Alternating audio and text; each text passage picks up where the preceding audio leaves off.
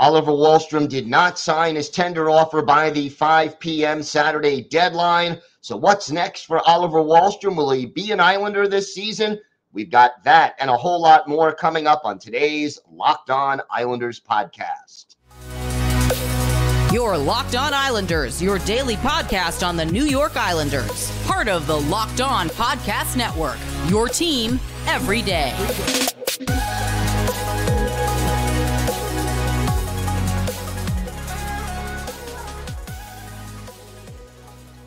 And welcome, everybody, to the Monday edition of the Locked On Islanders podcast, part of the Locked On Podcast Network, your team every day. I want to thank everyone who makes Locked On Islanders your first listen every day. Don't forget to subscribe on YouTube or wherever you get your podcasts so you can get new episodes as soon as they drop. And we are now also available on SiriusXM on the SXM app. Just search for Locked On Islanders. Lots to talk about on today's show, including the future of Oliver Wahlstrom. But first, if there's something Islanders related on your mind, if you have a question, a comment, maybe a topic you'd like us to discuss on a future episode, feel free to send us an email to lockedonislanders@gmail.com. And if you leave your first name and where you're from, we're happy to mention you on the show when we discuss whatever it is that's on your mind. You can also follow the show on Twitter at Locked On Isles. And you can follow me, Gil Martin, on Twitter at Ice Wars, NYR VSNYI. We'll keep you up to date on all the latest Islanders news, notes, and happenings. And whether it's hirings, firings, free agent signings, trade rumors, we'll have it all covered for you right here on the Locked On Islanders podcast. Reminder again to our everydayers and to everyone else out there, we are now going to start on a summer schedule. So we will have new shows Monday, Wednesday, and Friday, 3 shows a week. But again, if there is major breaking news, we will definitely have a show right away and cover that under the circumstances. So 5 p.m. Saturday deadline passed. Oliver Wahlstrom and Jakub Skarek did not sign their tender offers. And so the question becomes, now what? What happens to these two players? And, you know, not signing this offer does not necessarily mean that Wally is not going to be an Islander this year. It really kind of makes sense on a certain level that Wahlstrom did not accept the offer. The offer would have paid him $874,125, and that is slightly below by about $20,000 a year what his contract was that he signed back in 2019. So rather than taking a pay cut, Wahlstrom decided, hey, you know what? I'm going to continue to negotiate with the New York Islanders. Now, if you remember, Wahlstrom speaking to reporters on Getaway Day, which, if I recall correctly, was May 1st, Wahlstrom indicating that he's ready to be with the Islanders. He'll be ready for the start of training camp. This is more or less, you know, what he's expecting to have happen. And it does seem like the Islanders want to re-sign him. Now, he was clearly involved in the rumored trade that the Islanders were trying to work out for Alex DeBrincat. If a hockey trade is eventually made, it does remain possible that Oliver Wahlstrom will be a part of it. But right now, under the collective bargaining agreement between the National Hockey League and the NHL Players Association, Wahlstrom has until December 1st to sign a new deal with the Islanders, or he has to sit out all of the upcoming season. I am pretty close to 100% certain that he will not sit out the season. That would be absolutely wouldn't make any sense whatsoever for Oliver Wahlstrom to do, whether he continues his career with the Islanders or whether he continues his career somewhere else. Wahlstrom really should not sit a year out. That really doesn't make sense. And look, you could sit there and say, oh, yeah, well, $874,000 a year is not a lot of money for an NHL hockey player. And it's not. It's toward the bottom of the pay scale. But if somebody said, well, you could play hockey for my team this year and you can make almost $900,000, or you could sit at home and make nothing, or you'd have to go to Europe to play hockey, you know, it doesn't seem to make sense that he would reject the offer. And Wahlstrom, you know, wants to be in the NHL. So we'll see how this ends up playing out. But right now, Wahlstrom is still going to negotiate with the Islanders.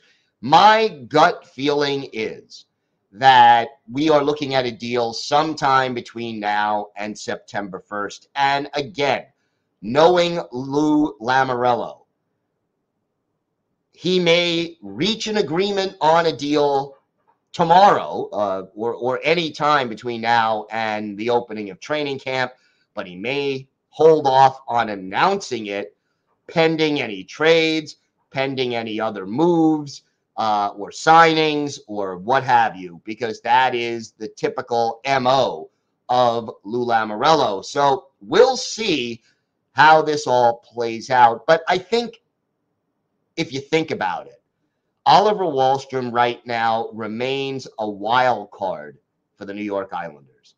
And if Wally does sign and does play for the team, he is a guy who could be anywhere in this lineup in any of the top three lines. If he does manage to take that step forward and establish himself as an NHL player, he could get you 20, maybe even possibly 25 goals in a season and help give this team the offense that they need, or some of the offense that they need, to get higher than 22nd in the league. He may even be able to help the power play a little bit, but it's a big if factor. We don't know whether or not Wahlstrom will take that jump. And I guess the question becomes, do the flaws in his game cause him to never realize the potential that the Islanders hope he would develop? The worst case scenario for the Islanders is that he signs with the team and ends up either getting hurt again, which would be very bad, or, plays 60, 70 games and still only scores 15 goals, 12 goals, doesn't play well, doesn't take his game to the next level, and then the Islanders more or less remain stagnant offensively, barring, again, that hockey trade that we've spoken so much about.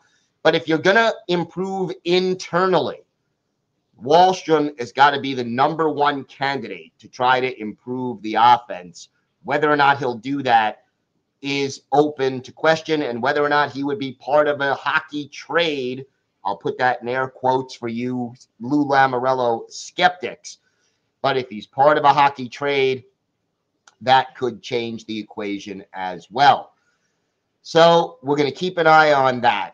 We have got a lot more to discuss on today's show. Jakub Skarek, the starting goalie for the Bridgeport Islanders, also did not sign his tender offer. We'll talk about what that means for his future with the organization. Plus, The Athletic releasing some too early predictions for next season. And again, for the Islanders, they kind of contradict each other. We'll talk about that and a whole lot more still to come on today's Locked On Islanders podcast. Today's episode is brought to you by FanDuel. Take your first swing at betting on Major League Baseball on FanDuel and get 10 times your first bet amount in bonus bets up to $200. That's right. Just bet $20 and you'll land $200 in bonus bets, win or lose. That's $200 you can spend betting on everything from the money line to the over-under to who you think is going to be the first to hit a home run.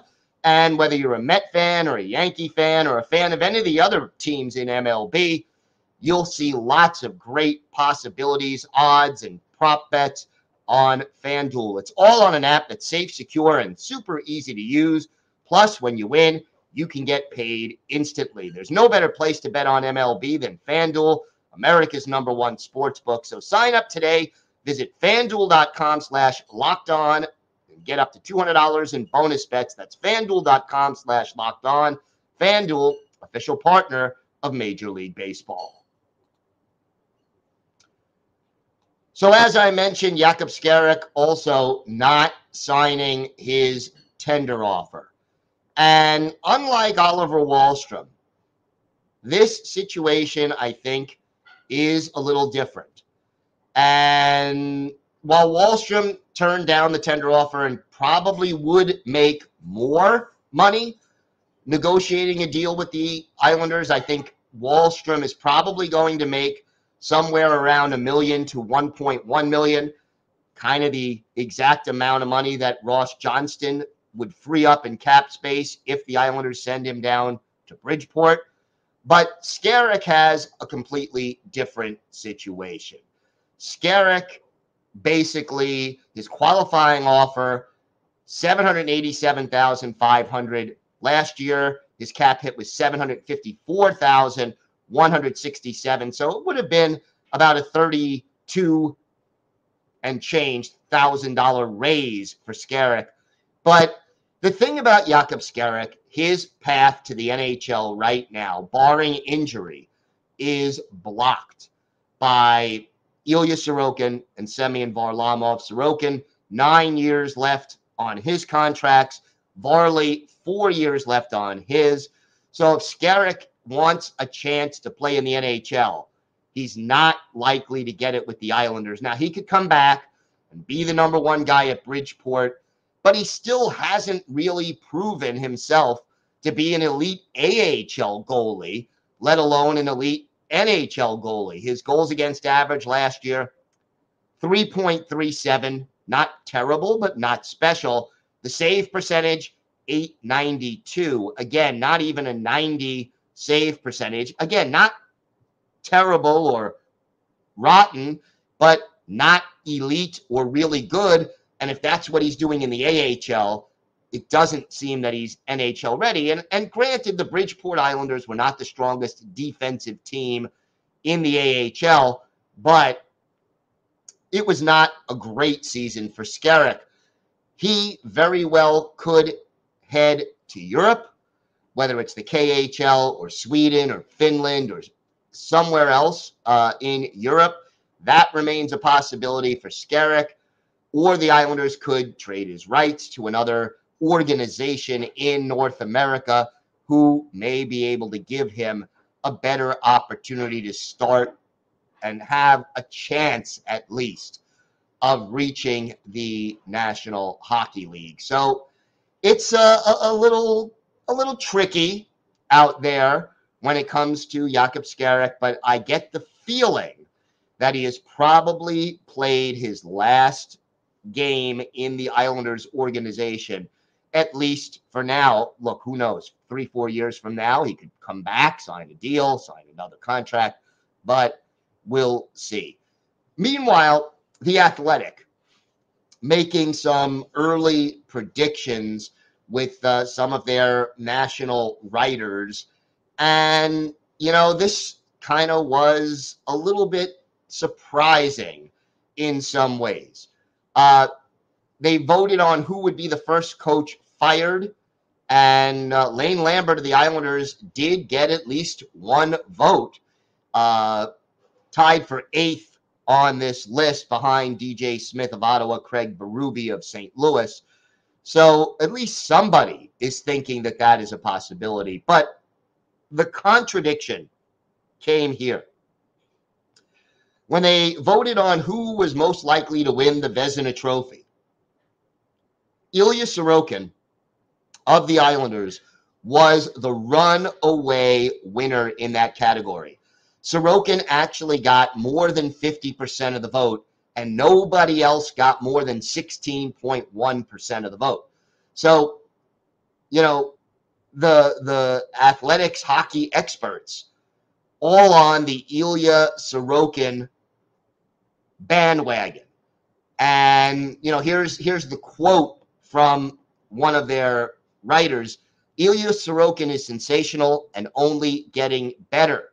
He's still adding layers to his game and picking up tendencies from shooters around the league, which is a scary thought.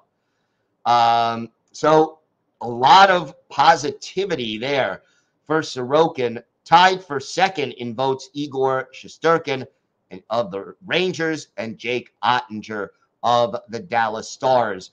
So you figure that, okay, the writers are very high on Ilya Sorokin, that he's going to have a great season for the New York Islanders. And I think there's a lot of logic there. Sorokin is set up to have a really strong season. But they vote that way, and then when it comes time to determine who will make the playoffs in the Eastern Conference, 7 of the 8 teams that made the playoffs this past year were picked to go again. The Devils, the Hurricanes, the Lightning, the Leafs, the Rangers, the Bruins, the Panthers, all of them picked to make it. The 8th and final playoff spot in voting here, the Buffalo Sabres. So the only team that made the playoffs this past year that is not expected to make the playoffs by the Athletics expert writers' coverage, the New York Islanders. And the Islanders were not even 9th on this list. That went to the Pittsburgh Penguins.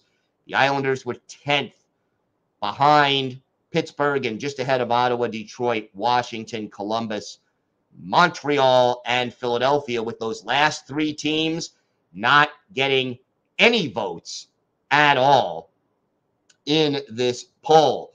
So how do you explain that more than half of the experts in this poll thought that Sorokin would be the winner of the Vezina Trophy, but that the Islanders would not make the playoffs? Because let's face it, if Sorokin has a Vezina Trophy year, the Islanders are going to be in absolutely every game, just about, that Sorokin starts and that he plays well in. And I think this is just another example, and boy, have we seen a lot of them over the years, of the New York Islanders just not getting the respect that they deserve from the national media. Now, look, I'm not going to sit here and say I believe the Islanders should be a favorite to improve, or even that they should be a favorite to make the playoffs.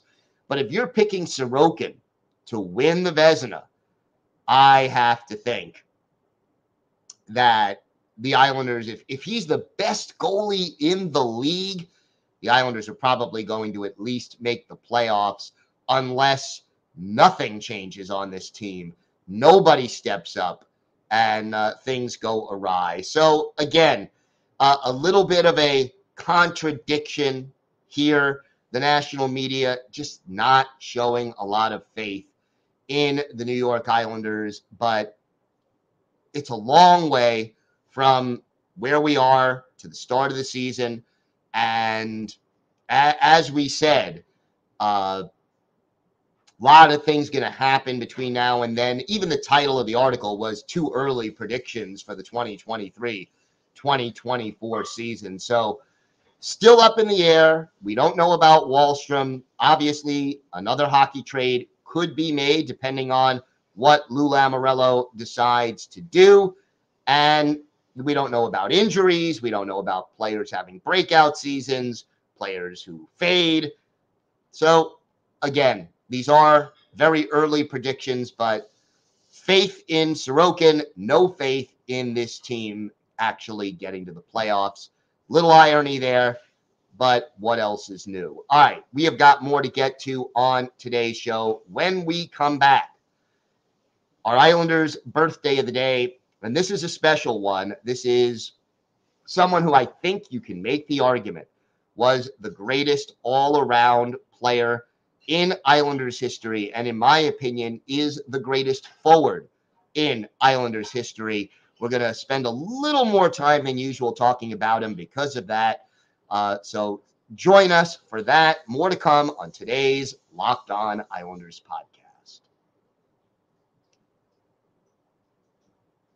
Time now for our Islanders birthday of the day. And today is the 67th birthday of former Islanders center Bryan Trottier. Trottier, drafted in the second round by the Islanders back in 1974 after a 46-goal, 98-point season with the Lethbridge Broncos.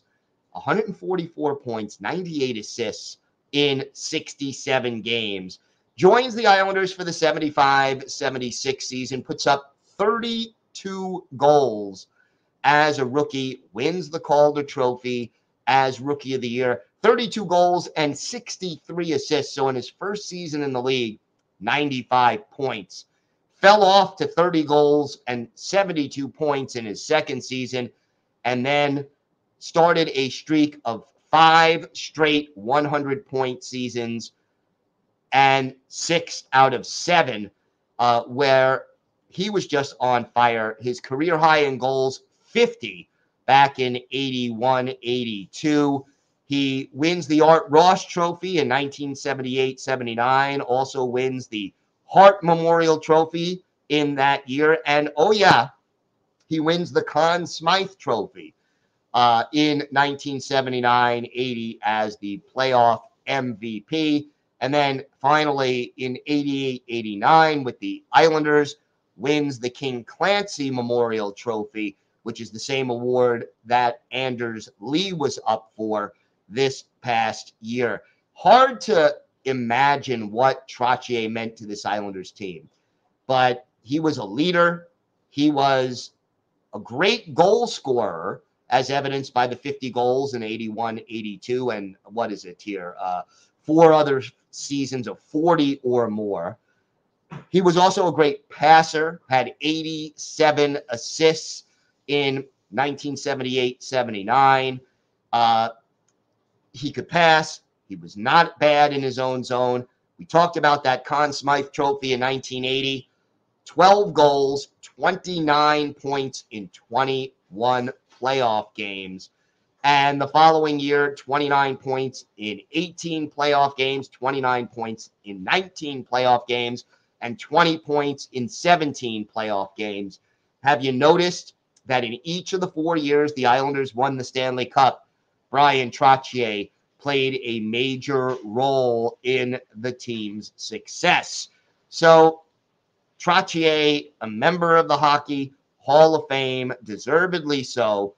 After leaving the Islanders, goes on to play 3 seasons with the Pittsburgh Penguins and wins 2 more cups, 6 Stanley Cup championships as a player for Bryan Trottier in 1,279 career NHL games, 524 goals, 901 assists, 1,425 points. So even when he got older and slowed down, which maybe was the last 5 years of his career, that didn't prevent him from being well above a point a game for his career. And in the playoffs, 221 games, 71 postseason goals, 184 points, and 277 penalty minutes.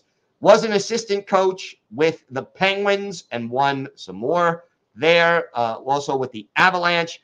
Briefly, in a chapter we like to forget, he was head coach of the Rangers for part of the 02-03 season, but was fired after just 54 games, and it never looked or felt right seeing him behind the Rangers bench. It's easy to pinpoint the best game Bryan Trottier played as a New York Islander. December 23rd, 1978, at the Nassau Veterans Memorial Coliseum. The Rangers are the visiting team. This is not only the best game of Bryan Trottier's Islanders career. This is one of the great single game statistical performances in the history of this league. In this game, where Wayne Thomas started in goal for the Rangers, Billy Smith for the Islanders. The Islanders go on to win this game by a final score of 9-4. Bryan Trottier has 5 goals and 3 assists, so he figures in 8 of the 9 goals that the Islanders scored in this rout. He was a +6. 2 of the goals came on the power play, 3 at even strength. He took 8 shots on goal. Mike Bossy took 8 shots on goal. The 2 of them had 16 of the 36 shots that the Islanders took. Clark Gillies had 4 assists in this game, but was completely overshadowed by Trottier. Mike Bossy, 2 goals and 3 assists, also completely overshadowed by Trottier. He did not, however, get the game-winning goal. That one belonged to Stefan Pearson. And that, by the way, was the only goal out of the 9 that Bryan Trottier did not get an assist on or score. So an unbelievable performance. The fact that it came against the Rangers made it that much sweeter. And if you go back and watch that game, and I believe you can find at least highlights of it on YouTube, just an unbelievable performance. And when I spoke to Bryan Trottier about it for my book, Ice Wars, he really talked about what went right and how he was able to accomplish this amazing 8-point performance in this big game against the Islanders' biggest rival. I want to thank everyone again for making Locked On Islanders your first listen every day. Everydayers, we will be back on Wednesday to talk a little more Islanders hockey. We'll have all the latest news, and hopefully we'll get some update soon about Oliver Wahlstrom and any other trade rumors that are going on. So make sure you join us for that. Until then, have a great day, everybody. Stay safe. And of course, let's go Islanders.